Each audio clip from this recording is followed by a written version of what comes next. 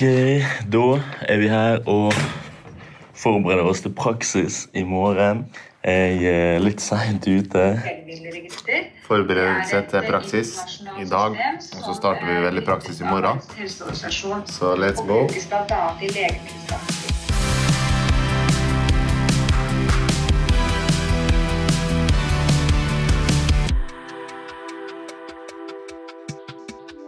Samtidig som jeg her og forbereder meg nå, så ser jeg også på NRK at det har vært en brudd I meklingen I lærerstreiken, og at det en alvorlig situasjon.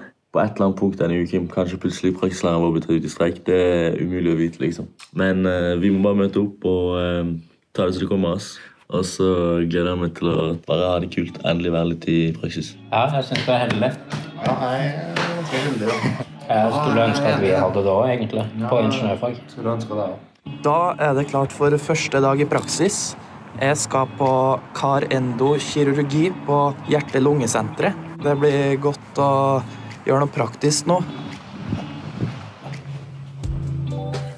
Hallais, vi har hatt simulering I dag, hjertestans. Og det du burde tenke på da, den sangen som går Her blir det liv, her blir det liv, rør. Ja.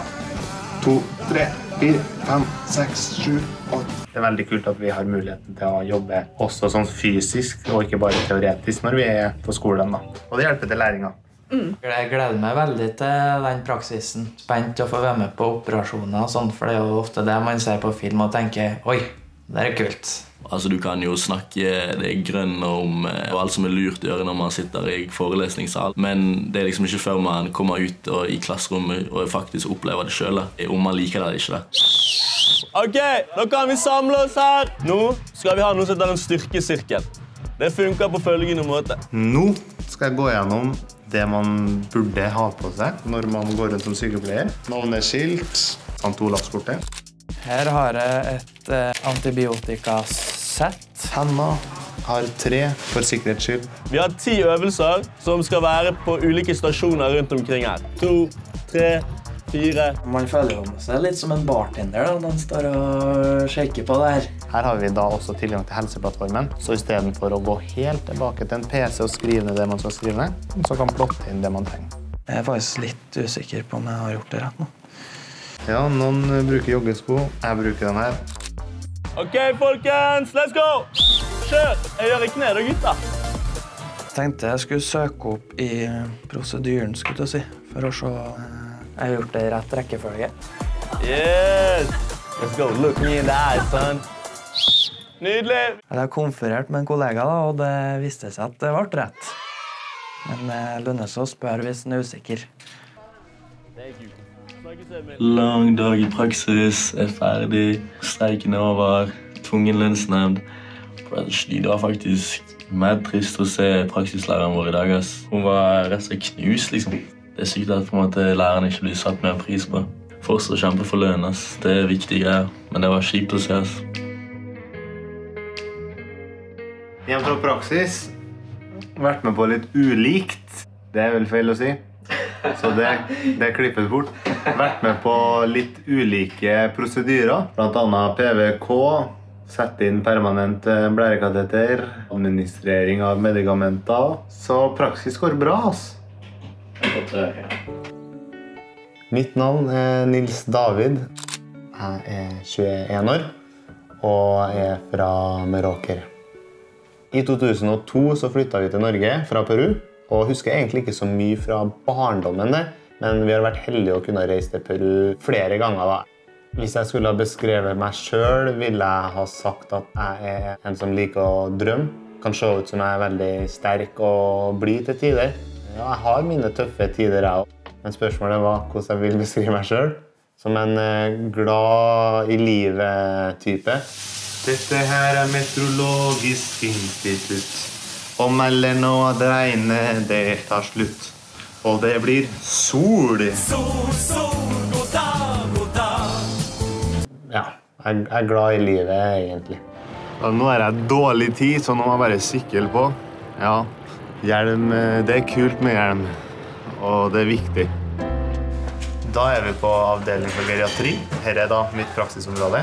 De type pasientene vi har med veldig komplekse sykdomsbilder. Skal bare ta noen målinger. Og da det vår oppgave å kartlegge hva som gjør dem så syk, hva som skjer med dem videre. Der, ja. Kjempebra. Så skal vi nå ta saturasjonen. Og det da for å se oksygenmetningen i blodet.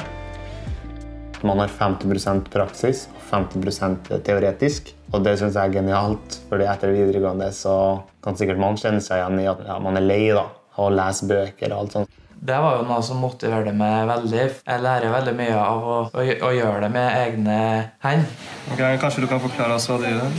Ja, nå driver jeg monterer glass på noen vevsnitt her. Nå har vi farget de med en metode som heter pass. Det jo veldig mye laboratoriearbeid, da. Det synes jeg det spennende, altså. Ok, vloggen. Nå driver vi og tegner med bakterier.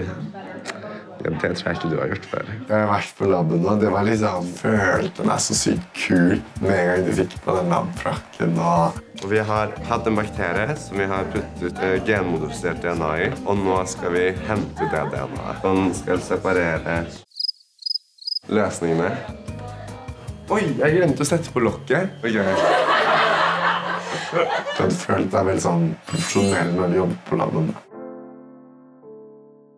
Grunnen til at jeg valgte sykepleien fordi jeg glad i mennesker. Jeg glad i å se mennesker smile. Jeg glad i å se mennesker få mestringsfølelse. Det var en pasient her som reiste hjem i går nå, og han og jeg hadde fått en veldig bra relasjon da. Jeg plaget han litt med at når du kommer hjem nå, så må du huske å ha noe å støtte deg på, fordi han var ganske ustø. Og da bestemte hans datter som var på besøk, og han at de skulle oppkalle rullatoren etter meg. Så det sa jeg, det en ære. Hver gang jeg møter eldre pasienter, sånn som han, så spør jeg han alltid om han synes livet har gått fort. Og det bruker som regel alle, inkludert han, og sier ja, livet har gått veldig fort. Og da får man den følelsen av at man må utnytte den tiden vi har her på jorda. Når livet vanskelig, da, så det en ganske sånn stor hjørnestein. Det med tro. At man har et håp på noe mer enn det vi bare får til å se. Og at man kan ha den felles troen med så mange andre som også tror, gull. Jeg har nettopp kommet fra bibelstudiet, og for de som kjenner meg, så skjønner de hvor absurd det høres ut. Jeg har over årene konstatert med at jeg ateist så til de grader. Og for et fag jeg har som heter Cross-Cultural Communication, så skal jeg studere en gruppe som totalt forskjellig fra meg selv. Og i dag var første gangen. Det var et veldig, veldig interessant møte med religion, egentlig. Det liksom ikke noe jeg føler vi i Norge blir kanskje så utsatt for. Jeg tror nok jeg kommer til å holde fast på min ateistiske tankegang, men jeg synes det veldig, veldig viktig å være åpen for å høre andre synspunkter og tanker, og respektere andre sin tro. Dritbra dag. Vi hadde en time om rap, norsk, det var nice. Jævlig fet skole. Den minner veldig om skolen jeg har gått på selv. Midt i byen her, så det bare sweete saker egentlig. Da jeg snart ferdig med praksisperioden. Det har gått kjempefort. Og du vet, når ting går fort, da har det vært artig. Det har bare gått over all forventning, egentlig. Sett meg litt lenger ned, så det ikke vises dere ringene. Litt under 2 uker til halvmaraton i Göteborg. Det har vært et lite sånn høydepunkt der jeg gleder meg til. Men så skal jeg vise dere nå. Krykka. Jeg har trenet så godt. Jeg følte at jeg var skikkelig godt på vei. Og så hadde jeg en fotballkamp nå på torsdagen, hvor jeg forstuet ankelen. Det smeller når jeg har forberedt meg ganske lenge til dette løpet her nå, og nå det usikkert på om det gjennomførbart eller ikke. Så det status. Vi har ikke kontroll over nå. Ting kan skje. Sånn livet. Jeg møtte en fyr som inviterte meg hjem til han. Så greia den at jeg har lastet ned Tinder da. Føler vi at vi har øvd nå? Ikke det.